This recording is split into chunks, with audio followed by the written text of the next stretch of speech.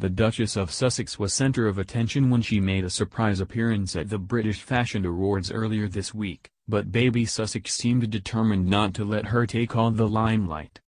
Eagle-eyed royal fan Pamela spotted the moment Meghan appeared to be surprised by a kick from her baby as she listened to Givenchy designer Claire Waite-Guller's speech.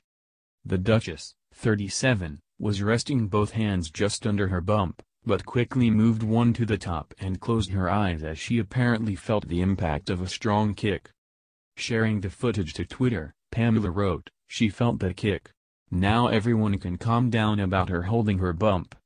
So cute." Baby Sussex was not about to let mommy take all the shine, another wrote.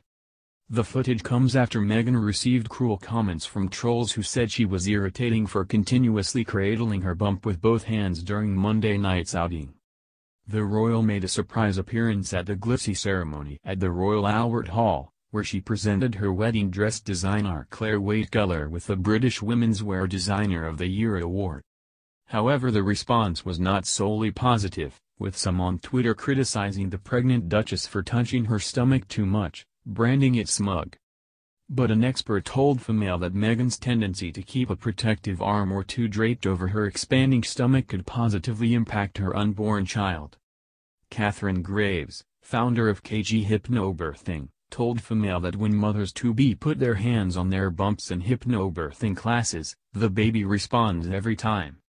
Even if the gesture is solely a comforting gesture for Meghan herself, that will have a profound effect on her baby, said Catherine, who helps train midwives working at the Lindo Wing, where the Duchess of Cambridge gave birth. She added that it's a positive thing for both mum and baby to touch and reassure. For Monday night's outing, the Duchess wore a stunning black one-shoulder dress that is believed designed by the very woman she was there to honor.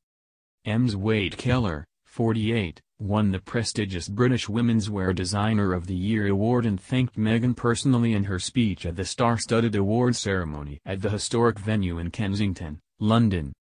The designer said, "This woman is so amazing. I got to know Meghan on such a personal level.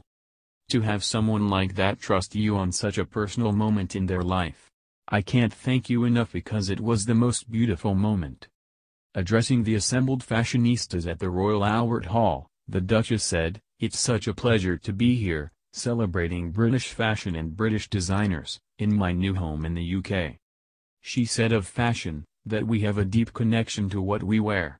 Sometimes it's deeply personal, sometimes it's emotional. Meghan added that, for her, it was really in being able to understand that it's about supporting and empowering each other, especially as women.